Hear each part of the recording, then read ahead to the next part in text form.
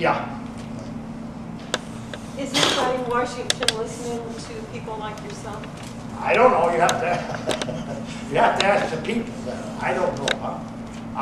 You know, if you were around during the Vietnam era, you know, all the rallies and, you know, that war went on for 10 years, and what was it, 250,000 killed, 500,000 wounded or something like that, you know, but they finally ran out of boys, or people. Boys, I guess, that women too, huh? So whether they're listening or not, you know, if, as long, you know, again, Jesus was the biggest failure out. You know? But if you have nonviolent, public resistance to evil, you've won. You've won. You don't need any more. I mean, these lawyers coming, like the last time, I just got out December 20th, last year. 22nd, I don't know, 22nd, I think. They said, well, we won. Don't worry about it. If I would have drunk from the Blackwater Fountain in New Orleans, and even if they put me in jail, I would have won. You know, I didn't realize it then, because I didn't even, you know, I probably didn't even drink water. I mean, I probably wasn't thirsty because I went down to New Orleans by train. And I probably had water on the train and all that. What was your question again? I'm sorry. Oh, are they listening? Well, I don't know. Again, jokingly, I don't know. Again, this is December issue. I don't know how this person, whatever, but called up one day and said, "Can I interview you?" Sure, go on down. I'm living in St. Louis. And anyway, Stephanie Marshall, I think she's from Salt Lake City. She may be Mormon, I don't know what.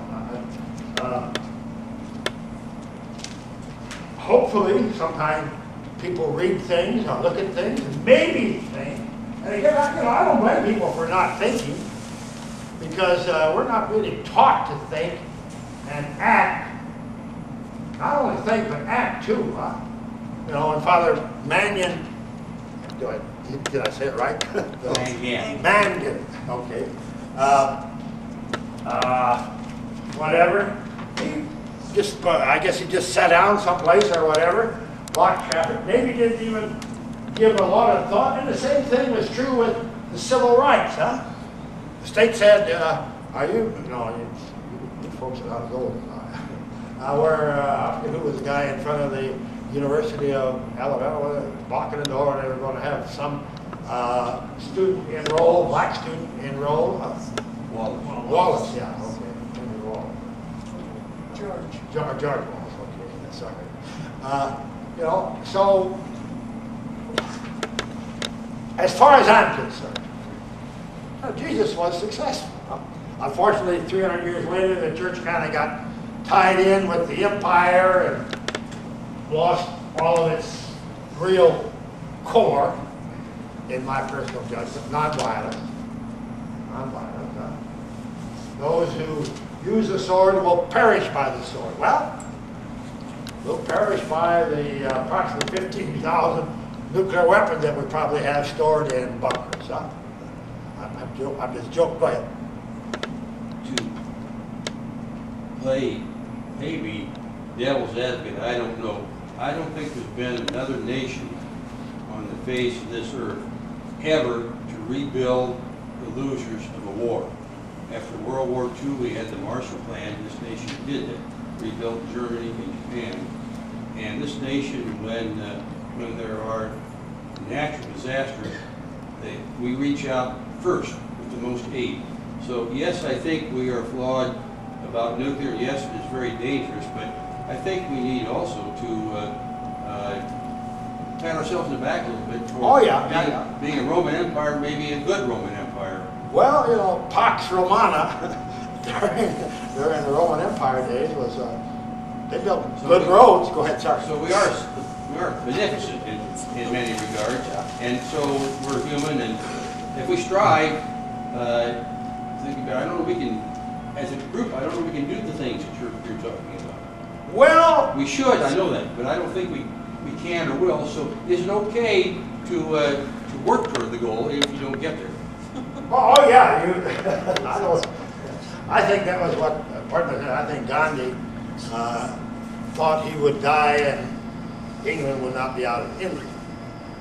I think Jesus with his 12, of course you're more than 12, but I very often would rather speak to 12 people than 1,200 because you can get down to brass tacks and whatever. No, I say go to Russia, or go to Iran, or go to North Korea.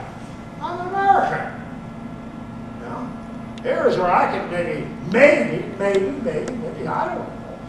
It's counterproductive. Maybe it is, I don't know. And what's the difference, huh? You do what you I mean, you know, there's probably more than half women here. Changing diapers is not really enjoyable, but you do it because it should be done, you know.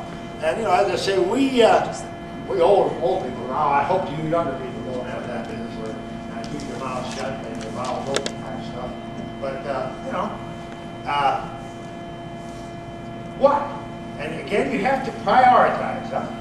As far as I'm concerned, nuclear weapon number one. If we blow this planet apart, the rest of it doesn't matter. Huh? And we could. And again, I think they just probably store me in bunkers at the base up in Washington State. Huh? And I don't know where they have. You know, I don't think there's anybody in the world probably knows really how many nuclear bombs we really have. You know, it just. And I've been crude. I've been in jail quite a bit, so nobody, let's see how to make it now. Nobody cares too much about how many toilets I would have used. If I was in jail, I would have used shit house, but I won't use toilets. Yeah, go ahead. Wouldn't it be nice to have the money we spend on this to go towards something? If we'd have dropped schools in Iraq in place of bombs, I think we would have been better off. I mean, there were people who said we should have sent, I don't know, what was there at one time, like 100,000, I don't know how many troops in Iraq. Sent a couple thousand grandmothers there.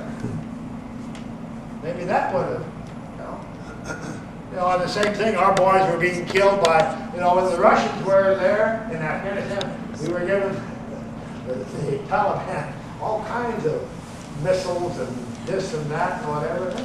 You know, and the Russians left, so they just used them on us or whatever. You know? Now, I'm sorry, your question yet, or your statement? Again, please state it again. Yeah, money was better. Oh, absolutely, absolutely. I mean, you. How many bombs do you need? Yeah. I mean, again, there was talk, I don't know, 1,000 are here and 1,000 are actually Russia. Well, one is too many. You know, somebody, well, there's never been a country denuclearized. That's not true. South Africa had 5 nuclear bombs, and they destroyed them. How about? Right. This crowd is somewhere my age. We're going to sleep on us, so we better. How about one more question? Yeah. I'm curious, you have what you said about it, you said about nuclear weapons. How have the church superiors reacted To my opinion. Oh, well. One time I was in FPC, Florence, Colorado, and I received this letter. Again, I keep always mixing these terms up, whether it's inferior or superior. I don't know.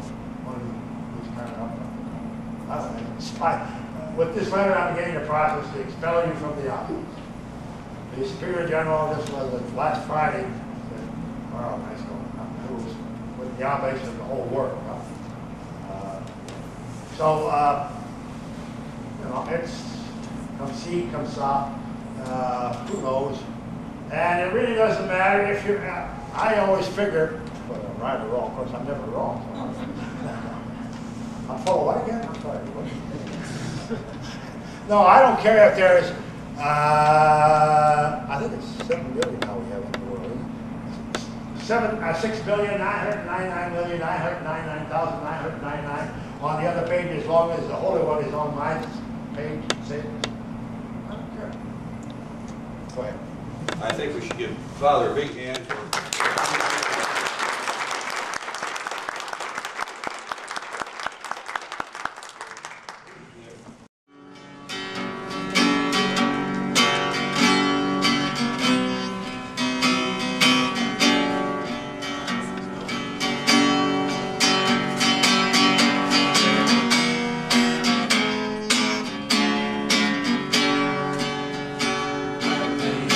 Inspiration through the workers' blood shall run. There can be no power greater anywhere beneath the sun.